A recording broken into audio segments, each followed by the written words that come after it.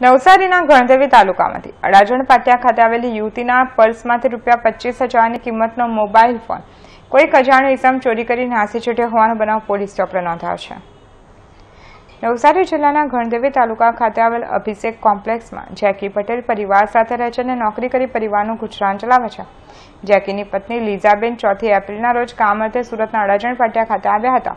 ત્યારબાદ લીઝાબેન સિટી બસમાં બેસી રાંદેર તરફ જઈ રહ્યા હતા। દરમિયાન કોઈક અજાણ્યા ઇસમે લીઝાબેનના પર્સમાંથી ₹25,000ની કિંમતનો મોબાઈલ ફોન ચોરી કરી લીધો હતો। બનાવ સંદર્ભે લીઝાબેનની ફરિયાદના આધારે રાંદેર પોલીસે ચોરીનો ગુનો નોંધી તપાસ હાથ ધરી છે।